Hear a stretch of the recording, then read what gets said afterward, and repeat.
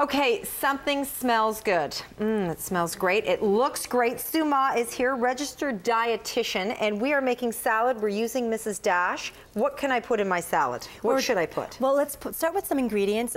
Vegetables, of course, we've got some yellow pepper and green peppers and red peppers that can really spice up the spinach salad. And we're talking about cooking low sodium and without salt because today is World Hypertension Day. It is? It is. And around the world, 1.5 billion people have high blood pressure. And right here in Canada, 5 million, over 5 million Canadians have high blood pressure. So it's a good thing to cut out salt. Yeah, and you know, high blood pressure is the biggest risk factor for heart disease, diabetes, and kidney disease. So cutting out salt from your diet is a great way to cut back on sodium and decrease your risk for hypertension. Okay, so I'm going to toss that in. Yeah, you know, I'm putting them all in. Put them all in, and some red onions.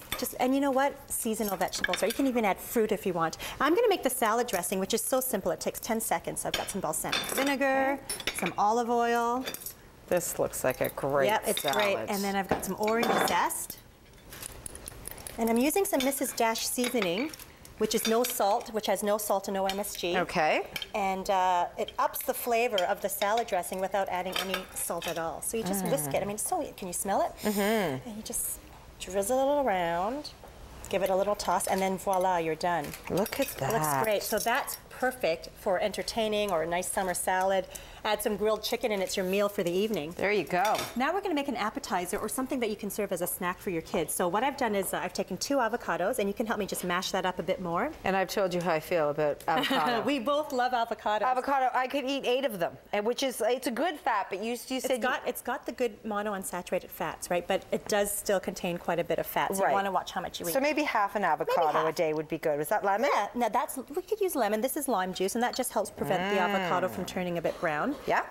Dash of Tabasco sauce to kick up the flavor a bit. Oh, I like this. And this is the garlic and herb seasoning blend. Okay. And you know what? If you like it more garlicky, just add more of the seasoning. Oh, I like it more garlicky, but I don't know if other people will like me. My kids don't, so they just add a bit, but I add more. And then we take some tortilla chips. And this is great for the kids, right? Well, the kids they love helping me mash the avocado, right? Yeah. You get a little fork and you mash it up. And then just take a little scoop it on.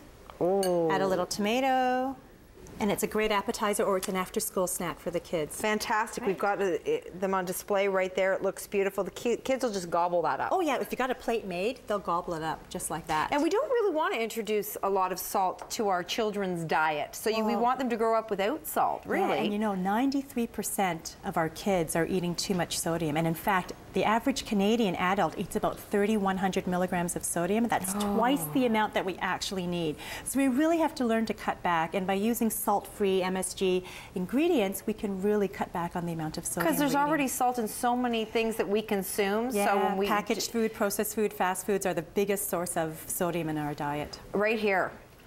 I love fish. Salmon is one of the best fish for the omega-3 fats, right? So we've added some seasoning here with over the salmon and in the pineapple pepper salsa. So it ups the flavor without adding any salt. Pasta, I'm a big fan of pasta also. And we've used the garlic and herb seasoning blend there and a little bit of grated cheese on top. So that's a nice meal in itself too.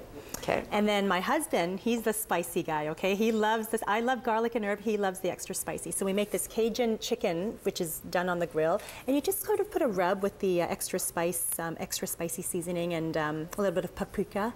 And there you go. There you go. Okay, you know what? If anybody wants to dig in there, Mark, why don't you take some of those right there on display.